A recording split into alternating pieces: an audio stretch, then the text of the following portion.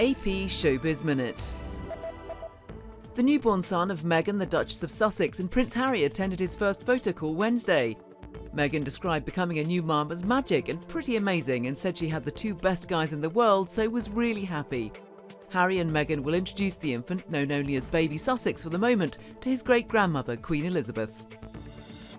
George Clooney says the media should be a little kinder to Meghan Markle after the birth of her first child. The actor was speaking at the premiere of his new TV series Catch-22 in Los Angeles. The new baby shares a birthday with Clooney. Disney has announced a release schedule spanning the next 8 years, including the Avatar sequels and a new batch of Star Wars releases. James Cameron's long-delayed Avatar 2 will now open in theatres in December 2021. 3 untitled Star Wars films will arrive in theatres in 2022, 2024 and 2026. Director Rian Johnson is developing a new trilogy for the space saga. This is Lizzie Knight with AP Showbiz Minute.